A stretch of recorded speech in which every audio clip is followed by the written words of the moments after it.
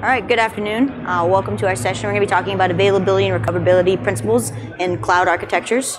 So to introduce ourselves, my name is Rebecca Fitzhugh. You can contact me on the internet via that, and please only send funny pictures, no questions. Do you want to introduce yourself? My name is Chris Williams. I'm a AWS Solutions Architect and a VCIX. I work for Green Pages.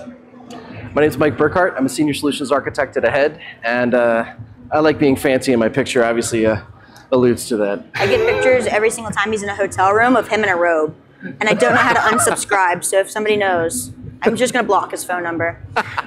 So to start off, we wanted to discuss the difference between availability and recoverability, because they sound the same, and a lot of times we see them get confused, especially like for me, when I'm reviewing VCDX designs for people who I'm mentoring, I will read them, and they always should say availability and recoverability met. They always are grouped together, but they're two separate things. So what is availability? Availability is something should fail and you don't notice, right? So I could have potentially a host fail and you'd never know. I should be able to have potentially a VM fail and you don't know, a NIC fail, an HBA fail, even to the site level. I could potentially have an entire site fail and you don't know, right? So when we start thinking about high levels of availability, this becomes very, very expensive. Right? Especially at a site level, because now you're looking at active sites, you're looking at global load balancing, right?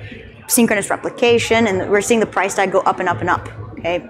So recoverability, on the other hand, this is something has failed, there is potentially an impact, and now I need to recover from that. And so ease of recoverability becomes a very important thing, especially in the event of disaster. We all know what's happening right now in Houston. Right? So what if your main data center is in Houston and it's overtaken by water, or you've lost power? How do I recover from that? You may not have an active site where it just fails over and everything's golden. This may be something that you have to manually do, or you may have to hit the button, right, and have it happen in an automated fashion. Okay? So the difference is there notice or not from the end user perspective, right? So recoverability is now I need to go and recover from backup, or I need to fail over the sites. Okay? Whereas with availability, that's going to happen auto-magically, if you will, right? So with respect to recoverability in the cloud, starting with failures and how do we recover from a failure, many of us have, show of hands, who's dealt with tape archives, tape libraries?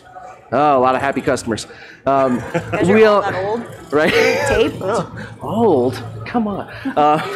So with respect to tape archives, you know, we all know that we can throw an LTO drive in the bay, take a backup, take that tape, hopefully hand it off to somebody in a truck, and cross your fingers and never see it again, right? If you do, something happened. With respect to the cloud, there's no truck. It's actually all virtual, right? So at this point, we're looking at sending just the data off-site. And in this example, we have VTL, so virtual tape library, being able to replicate your data from any tape library or archive off-site into the cloud, into any bucket.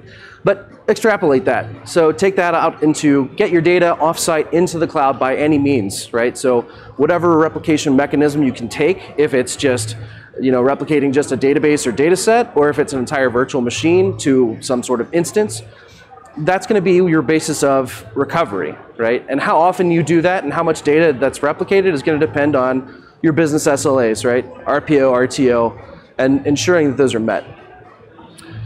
So onto a different type of mechanism. So in the first case, we saw VTL just for data. Here we're actually looking at more of an application stack. With Pilot Lite, you're looking at replicating data that's going to form the foundation of that application stack, and you're also going to have a web and app tier that's kind of ready to go, but they're not powered on. So you're not paying money for those instances in the cloud for running, but that data is still there. So you have the ability to form up that stack very quickly with near live data. Hopefully it's somewhat synchronous, but depending on where that data is located and how quickly you can get it there, et cetera. So what you're going to do is end up failing one side. That could be your on-premises data center, premises. And on the other side, you know, maybe we're in the cloud, maybe we're in another data center. It could be private cloud, could be hybrid instance, et cetera. So now you see that we've spun up the Pilot Lite and we have web app and data tier all operating as normal. So this is effectively our production environment, and we have not paid that extra money in the meantime for those standby, so to speak, right? So it's basically a cold standby configuration. With respect to that, Chris is actually going to go into more about the availability portion of in the cloud and having that readily available in the case of a failure with no impact.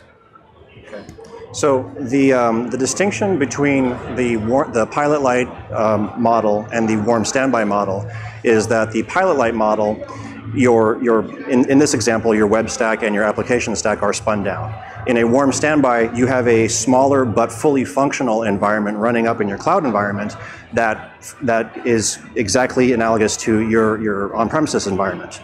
The warm standby model, what happens in the event of failure, your DNS either automatically or manually cuts over to your cloud environment. Some form of automatic scaling inflates and adds additional instances to the front end. So for your web environment, you would want to increase your environment horizontally. For the back end, for your database, you want to increase your environment vertically, depending upon which kinds of databases you're using and what kind of web stack you're using. And so what this does is this gives you the ability to have a smaller footprint in the cloud, but still fully functional. So you would still have your Active Directory tier up there. The failure happens, everything flips over, your FSMA roles go up to your cloud. For the multi-site, and this is the final, what we've done is we've iterated from the backup to the Pilot Light to the warm standby to the multi-site, and as you go across the scale of recoverability to availability, you're also increasing your cost. This is your fully redundant on-premises environment with an environment up in the cloud that can fully support, in the event of a disaster, everything failing over and no need to add additional workloads. In this model, your on-premises application servers can actually take a look at your databases in your cloud DR environment as from a read perspective. Your databases are still being replicated over to your cloud environment, whether synchronously or asynchronously, building on what Mike and Rebecca were talking about. And in this environment, the failure happens. You're already in a multi-site environment running active-active across DNS. In this example, your DNS basically waits over to your new environment.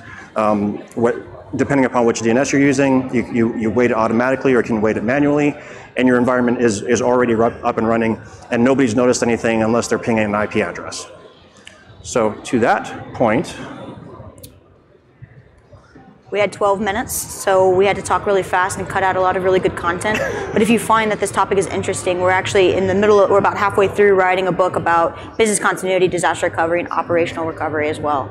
So that we're hoping that'll be out sometime next spring. There's a lot of editing and things, all right? There's a lot of things happening. And also he has to actually write a word. We're waiting on that. Man, I wrote one. He hasn't written anything.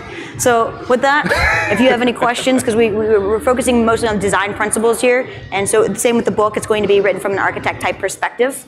So it's not going to be necessarily nitty gritty, nerd knob turning, okay, but from a high level architect point of view. So if you have any questions, we'll be out there. Otherwise, thank you very much. Yep. Thank you.